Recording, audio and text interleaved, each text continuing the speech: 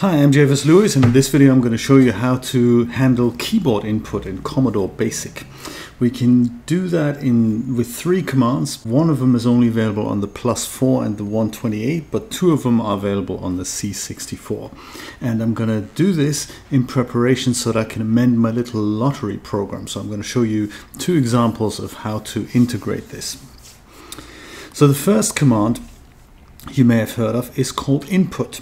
Input can either take a text string or a number from the keyboard, and it even waits for the user to press return to do that. The advantage is that it's really easy to implement, but the downside, of course, the trouble is that it's very ugly and it can't really be modified very well. So let's take a look at that one first. And it's great if you just want to get some numbers in and you don't want to worry too much about how this looks presented to the user. So one thing to remember about input is that you can't use it as a direct command. So if I type that in like this, input a string, then I'll get an illegal direct error. And only input and get, those two commands do that. Actually GetKey also on the 128 or the +4. So you have to use it in a program, and the easiest way to do that is by just adding it to something. I don't think I have anything in memory, no. So I'll start with line 10 and I'll say input a string. And that's all I do. If I run that program, then all I get is this question mark prompt and a blinking cursor, and I can say whatever. And as soon as I hit return, that input is given to the program and ready for me to, digest and do stuff with. So if I go and print a string out, I've got whatever. Instead of a string variable, I can also request a numeric variable. So in this case, even if I would type in a number 34, it'll still be a string value because that's what input does. But in the moment I take that string away and run that program again, I can give it a number, or 42 perhaps, and I can print that number out, print A, and that'll be 42. And I can use that in the arithmetic functions and all that. But the trouble, of course, with the input command is that if I run this again and I type in strings like whatever, I get an error message saying redo from start. And that means the program does not let me input that string. It tells me there's an error. Redo from start doesn't really mean anything to the user. So that's another bit of an ugly kind of thing there. But what happens there in the background is that you can now do this again until you type in a number, until the program is satisfied. So it's one of those things. It's a little bit peculiar. So now if you type in a numeric value, then the program is happy. But unless you don't do that, the program is unhappy. So the bad thing about input is that you can't really check the keyboard input right away. You have to take in the value, you have to kind of have the Commodore finish its thing, and then you can evaluate what is it. Do you want to turn it into a string? Do you want to turn it into a numeric value or whatever? So that's input. And input can also be used together with a variable, with a text output. So instead of just saying input a variable here, I can say input tell me a number. And then I can use the semicolon sign and use a string, for example. And if I run this now, then this string is being printed out and then my number is requested.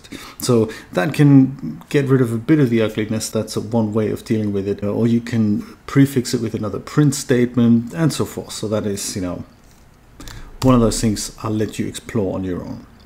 The second command that deals with getting input from the keyboard is the get command.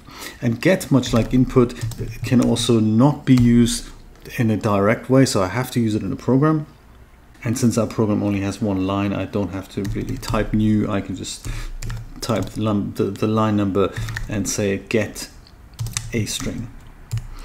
And here's what happens though when I run this program now. Nothing happened. It's as if the program's just ended.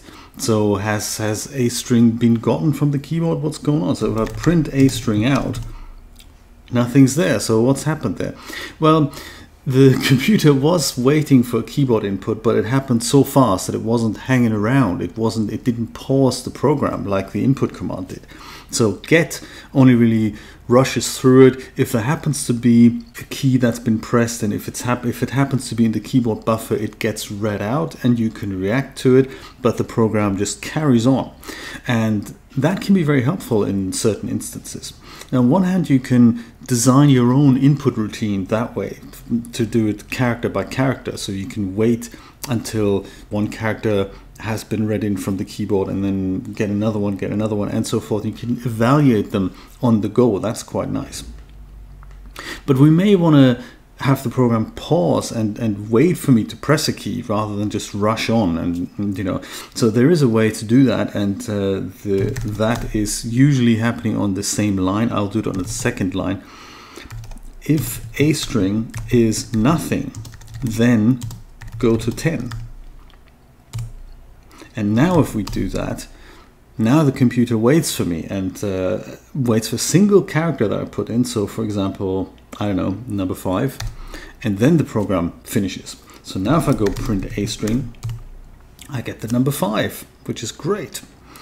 So that's a way to make the computer kind of wait for keyboard input. And then of course, at the end of that, if there is no keyboard input, then go back to line 10. But then in line 30, I can say, if a string is Y for yes, then do this. Or if a string is N, then do this. So that's a kind of a good way of waiting for a keystroke to kick off a menu or something. So present a menu to the user with, I don't know, 5 or 6 choices, and then you evaluate literally right here in the next line. If a string is, I don't know, the function key F1, or even if it's just the number 2 or something, then do X, Y, and Z. So that's the idea behind using get like that. If you're the lucky owner of a +4 or 128, then there is a related command to get, and that is called GetKey.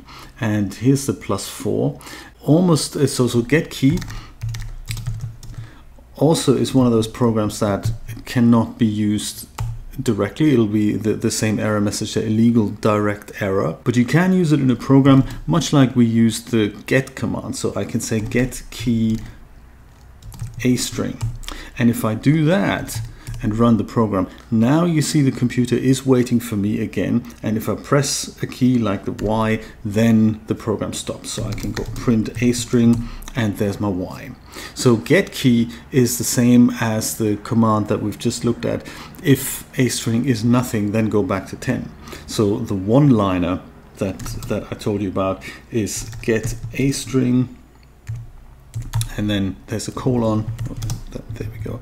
Get a string. If a string is nothing, then 10. So that's the one-liner. That's basically the same as saying get key a string on the 128 and the +4. And with that said, I'm going to amend my little lottery program with both the get and the input command. So I'm going to go back to that and ask the user to supply 6 numbers, 6 lucky numbers, which we can then compare to each random draw. And I will also add some statistics functionality there, so that if these draws are happening and I don't want to interrupt them, but I do want to have a look at how many times has a number been matched, that's when I'm going to use the get command. So I'll let the user press command on the keyboard while the program continuously does stuff. And if a certain key has been pressed, then a little menu is printed out, and then upon another keystroke, the program will continue drawing lucky lottery numbers. So if you're interested in that, and if you've been following along with the videos that I've been posting here over the last few days, then stick around for that. If you like this video, of course, then please share it with friends, family, and total strangers.